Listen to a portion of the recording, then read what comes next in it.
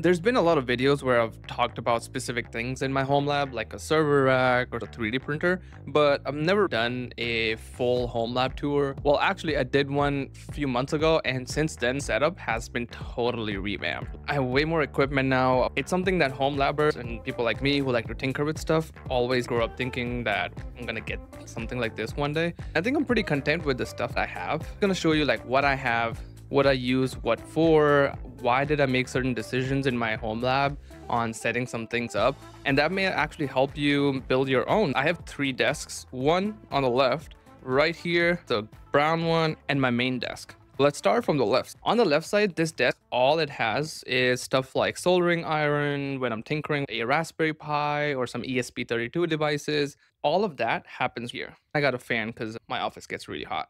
And right above it, I have, honestly, it has a lot of stuff on it. It has stuff from screws, displays, ESP32, breadboard cables, a bunch of stuff I need for maker projects. On this desk, one thing I love is this fan. I don't have a ceiling fan in my office, but I have this connected to the smart plug, and I can just say, "Hey Siri, turn on my office fan," and it turns it on. One of the things I want to do is make a little thing that can rotate this fan towards me, and it can be running on like a local AI model, sees where a human is, and turns the fan to the human. But that is a project for future me. This fan may be causing an issue in the audio, so I'm going to turn off. Hey Siri, turn off the office fan. Cool. All right. Now on to the desk that has all of my home lab stuff. Starting from the left side, you've probably seen this in my previous videos. I love this little charging station. It has 6 USB ports, USB-C, and I have cables like USB-A, Lightning, USB-C, charging for my Shocks earbuds. All of those cables, all of them pretty much live here. Then I have my Unify, you saw from a previous video. The gateway gets all of the internet in. And then I have an Apple TV. And what this allows me to do is I work out in my office. I like to have the TV on. I have some weights right here. So the TV is pretty good. I put on podcasts, watch YouTube videos, stuff like that. Then moving along, you'll see the server, which you've probably seen in a lot of my videos. We'll get to it in a second. But a lot of times I need a display, keyboard, and a mouse. I got a cheap setup with the keyboard and mouse from Logitech. It was like 20 bucks.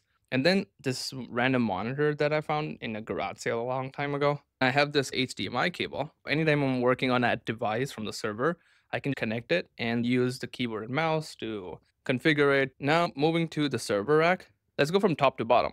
On the top, we have the network switch that gives internet to all the Raspberry Pis. These are all Raspberry Pi 5s except this one. This is a Raspberry Pi 2. Then as we move down, I have 2 mini PCs, the HP and a Dell. These both are running Proxmox and they're in a cluster. Then there's the NVIDIA Jetson. I've been testing local AI models that can translate audio to text, generate a response, and then take that text response, convert that into audio, and say that over a speaker. I'm still working on it. This is not the greatest device to run LLMs on.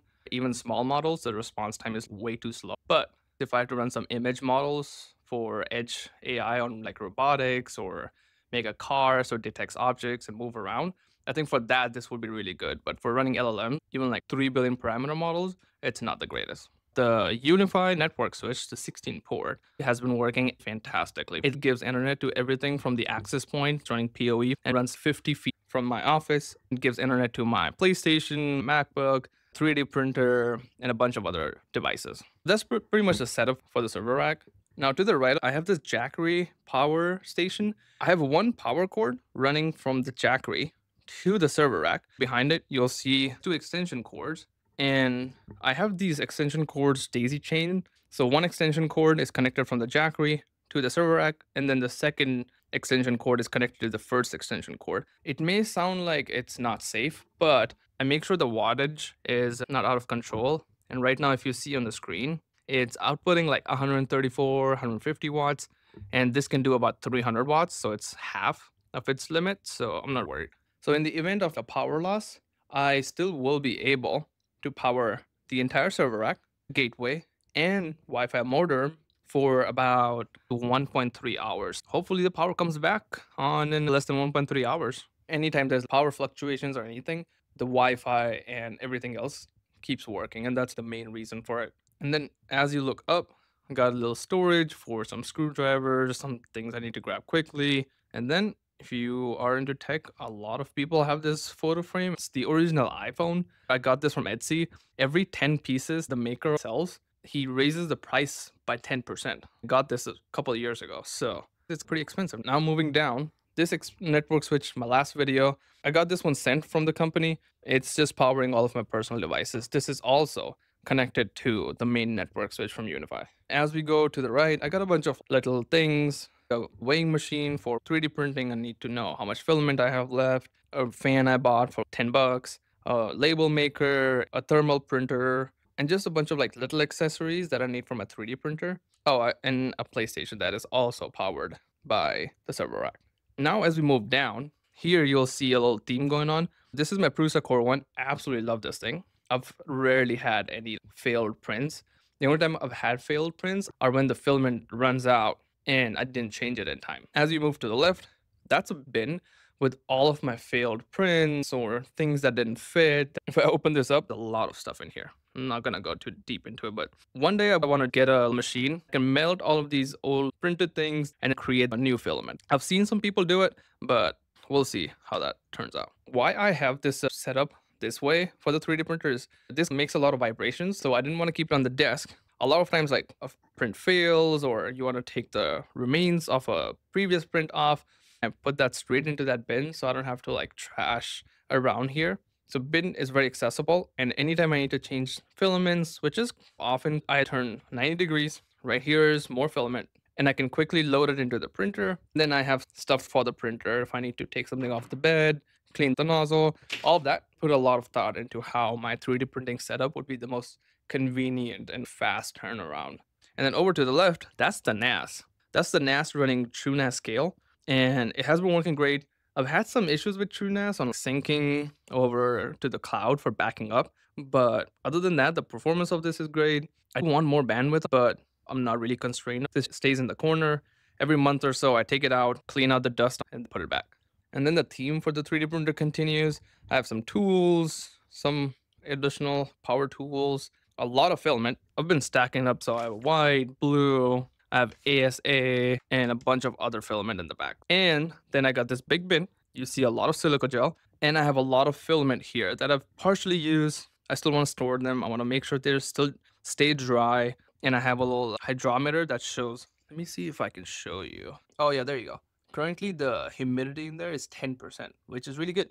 That's what we want to keep it at. The good thing about this silica gel, I got this from Amazon. When it's dry, it's orange. And when it's not dry, it turns dark blue. I take this out, put it in the oven at like 210, 250 Fahrenheit for about 3 hours.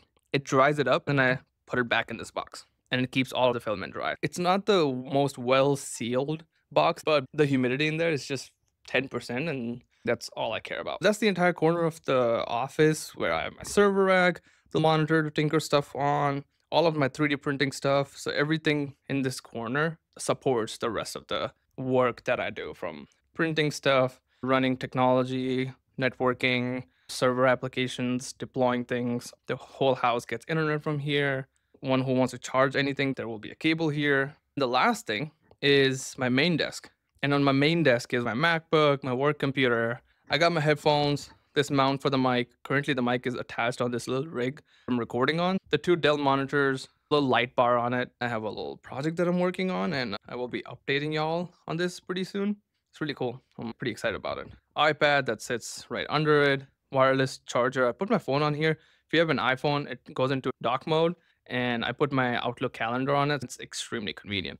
And then I have the Newfie keyboard, the Newfie V2 Air. I like the keyboard, but if this gets a firmware update, it is a pain in the behind to update this, because you have to go through like different applications to install some firmware on it. It's just wild, so don't do that. Then I have a Logitech MX Master 3S. This mouse pad looks terrible for aesthetics, but this thing is super comfortable.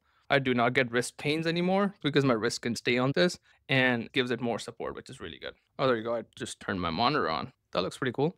That corner looks pretty cool. A little HomePod for some music when I'm working, and my Mac and the work computer, both docked right here. That's pretty much the tour of my office, from soldering station to a giant TV for working out to an entire corner with servers and 3D printer stuff. and then my main desk where I work. I hope this gave you some idea of how to set up things. Let me know what you thought about this video. If something was helpful to you, let me know in the comments. If you have any questions, if you want me to dig deeper into something very specific that I have in my setup, and I'll make sure to address that. Until next time, peace.